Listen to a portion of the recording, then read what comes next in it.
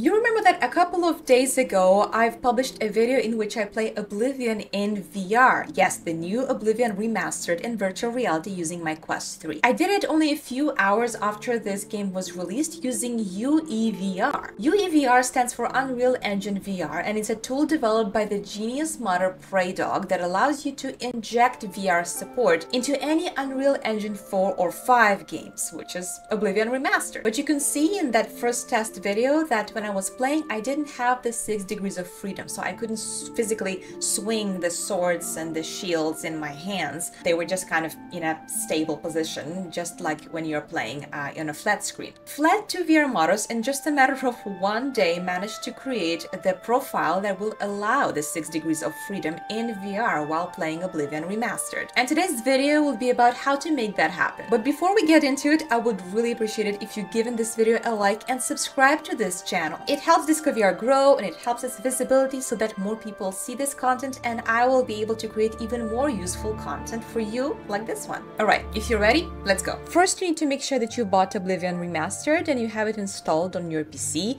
In my case, I have it on Steam. I'll be using my Quest 3 and virtual desktop because I want to play wirelessly, but you can use any other PCVR headset. Make sure you're connected to SteamVR and see your SteamVR home in your headset. Then you run Oblivion, which will start as a flat screen game.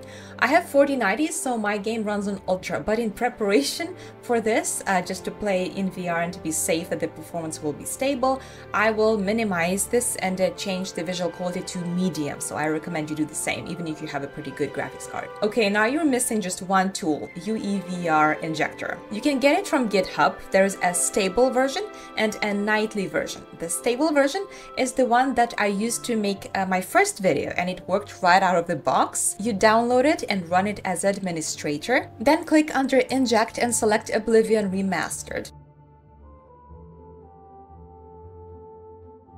Make sure that your runtime is set to OpenVR or OpenXR. I played with OpenVR and click Inject.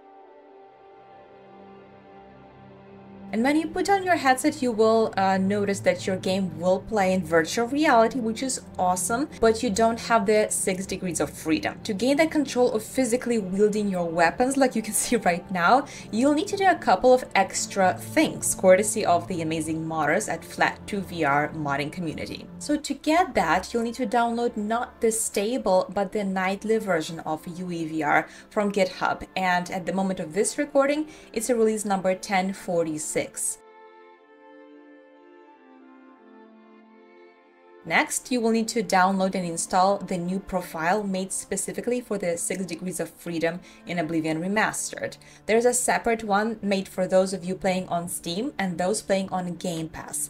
I will not be attaching these files to these videos because they're not mine to share, but you can get them if you join Flat2VR Discord, and they are located under Unreal Engine VR. There's a pinned post in the Oblivion channel, so go there and find all your files there. So from there, you've downloaded the profile, and what are you going to do with it? In the UEVR Injector, remember the nightly release, click on Open Global Directory, this button, and place this profile folder right here in this folder that opened. If you already have a folder called Oblivion here, you need to delete it and place here the folder that you downloaded from Discord. This is the main thing, but there are also some additional things that you can do to improve the performance. The modder created a user script filled with different values that will help you optimize the game's performance. When you download the script, which is basically a notepad or a text document, you will need to place it inside your profile folder. So this folder that you just downloaded.